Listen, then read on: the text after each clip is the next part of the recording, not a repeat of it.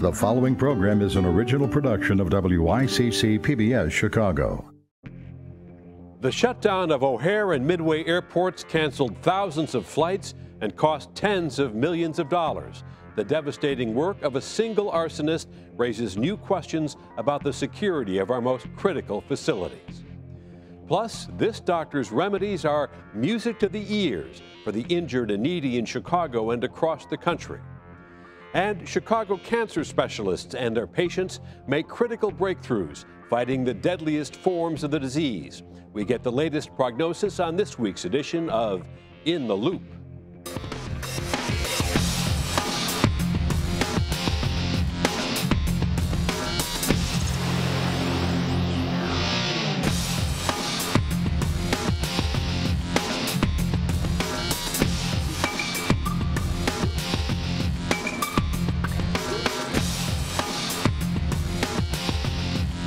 Good evening. I'm Chris Bury. Tonight, a closer look at the fight against cancer and the role Chicago doctors, researchers, and patients are playing in that battle. According to the National Cancer Institute, more than 40% of all adults will be diagnosed with cancer. But people with the disease are living longer thanks to new therapies and treatments. Tonight, Barbara Pinta reports on a Chicago area woman who is beating the odds with the help of her medical team.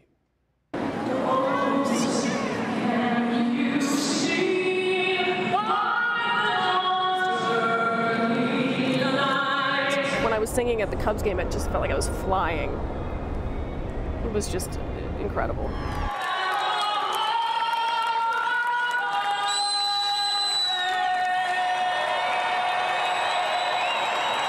It's incredible that Ginger Tam of suburban Wilmette is even alive today, let alone singing the national anthem at Wrigley Field.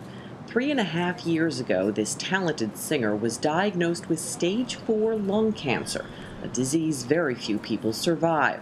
Her symptoms began innocently enough. A persistent cough her doctors tried to treat with antibiotics. They just finally decided they should do an x-ray, and when they did, it came back, they came into the room and just said, "Do you have any family with you?" And I said, "You know what?" And they said, "It looks like metastatic disease, and there's just so much of it." Ginger says her first thoughts were of her young daughter. After hearing the devastating news, Ginger went home and prayed, and then called a friend who happened to know a doctor at Rush University Medical Center. That doctor turned out to be a lifesaver. Dr. Phil Bonomi, director of hematology at Rush. He is an angel. He just dedicates his life to finding a cure for lung cancer, for treating people, and just has the best bedside manner. And he just doesn't give up hope. Dr. Bonomi has been working in the field of lung cancer treatment and research for nearly 40 years. At the start of his career, surviving lung cancer was almost unthinkable. But in the last decade, researchers studying the tiniest molecules have made huge breakthroughs. Solving the human genome, identifying the different genes, figuring out different things that drive the tumors, because it's different in different patients. Doctors can now individualize therapies for each patient. In Ginger's case, genetic testing found her cancer had what is called an EGFR mutation.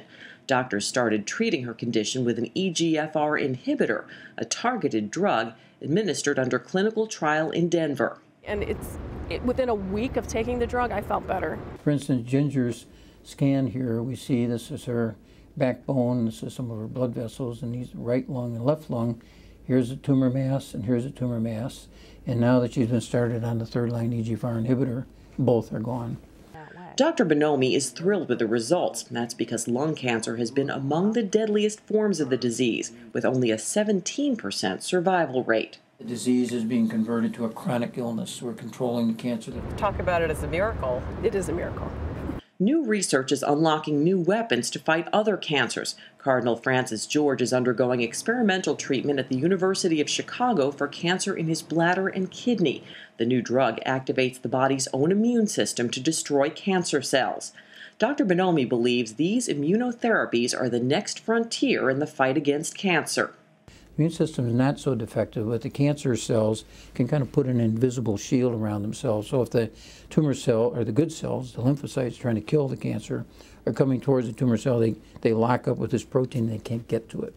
These antibodies block that protein and allow them to get to the tumor cell and kill it. Another Chicagoan turning the tide against cancer is only 19 years old. While working at a Rush University lab, Kevin Stonewall developed an experimental colon cancer vaccine, effective in mice. The vaccine could eventually be tested on humans. Ginger Tam says putting cancer in the national spotlight is important for raising awareness and raising money for research. She hopes her efforts will help erase the stigma of lung cancer, pointing out that nearly 20% of those diagnosed with the disease have never smoked. I'm a single mom. I have an 11-year-old daughter. She watches TV and she says, Mommy, how come they do so much for breast cancer and not anything for lung cancer? She doesn't get it. And I don't get it, frankly. Joining us with more information is Dr. Jyothi Patel. She is an associate professor of medicine at Northwestern Medicine, a thoracic oncologist, and a spokesperson for the American Society of Clinical Oncologists. Dr. Patel, thank you so much for joining us. Thank you. In your mind, when you look at the scope of cancer research, what are the biggest advances that we've seen in the treatment of cancer? I think when we sort of look at the wide variety of advances we've made in the past several years, it really is heartwarming to see that not only have we made strides in precision medicine, in understanding the genetic underpinnings of a cancer and translating that to targeted therapy for patients. We've learned a lot about the immune system and the promise of immune-mediated therapies. We're learning more about screening and prevention, and we're learning a lot about survivorship. When you look at cancer and you look at the different varieties of cancer, what makes this disease so difficult to fight?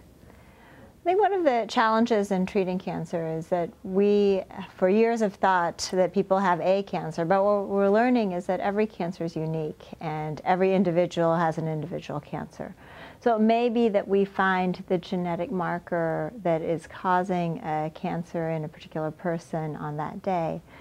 Even if we target that tumor with the right medicine, maybe in 4 months, maybe in 6 months, the body and the cancer somehow find redundant pathways by which to overcome even very targeted therapies. So like a virus, it finds its way around the therapy? Exactly, exactly. And there are multiple pathways that are redundant.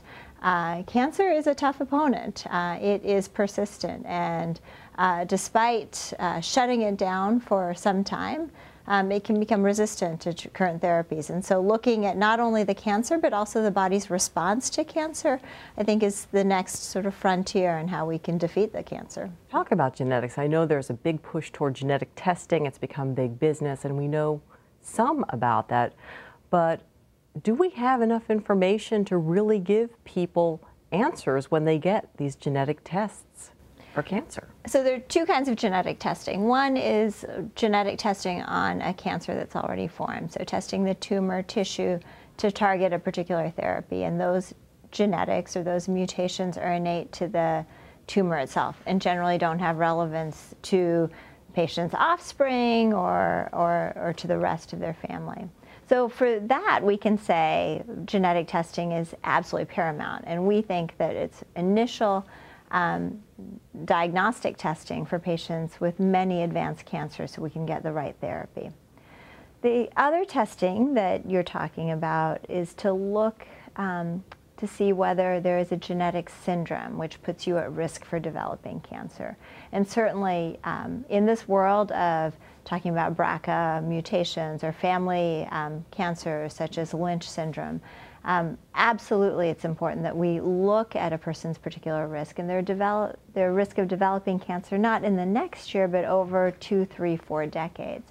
Talk about genetic screening and physical screening. There are so many tests that people go through, mammograms, a PSA test through life, and we get mixed messages about you should go for a mammogram every year, no, every 5 years, no, when you're 50, when you're 40. How should we look at screening? There are some screening tests which we can say with very strong proof make a lot of sense. One of those is colonoscopy, for example. Another one which has had, I think, slower uptake is screening for lung cancer. So as you know, lung cancer is the most common cause of cancer death.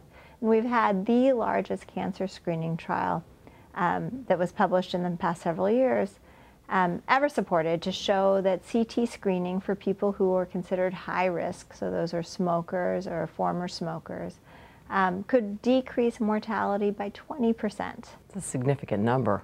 When you look at the new treatments and therapies for cancer, we've heard about weaponizing the HIV virus to fight cancers or developing vaccines out of tumor cells to fight cancers. As an oncologist, aside from genetics, what excites you the most about therapies that are in the pipeline? So certainly, as you mentioned, I think precision therapy and finding the right molecule to turn off a protein is probably the most exciting. But how we can use that hand in hand with the body's own immune system is really where my excitement is today. We are learning more and more about how cancers overcome immune surveillance. And we have known for a long time that there's some cancers like renal cell cancer and melanoma that you can treat with an immune strategy. Just more recently, though, in the past several years, we've seen some great strides with lung cancer, for example. So it may be that we can unleash the body's immune system to track down when those cells are really in a minimal residual state. So if you have a great response with chemotherapy or with a targeted agent, it may be that using one of these newer drugs that target the programmed death pathway, the PD-L1 pathway, could really lead to some impressive responses and some durable responses. When you started, did you ever think of lung cancer as a chronic disease? Absolutely not. You know, so I remember when I started my fellowship, we had just started using Iressa, and we had a young gefitinib, and we had a young patient who had a great response. And just then you could sort of sense that, wow, a revolution is coming. But she seemed like a needle in a haystack. What you realize is that there are 30,000 people like her every year, that for some people it can be a controlled disease. We have a lot of work to do for most people still, for most people with lung cancer, most solid tumors.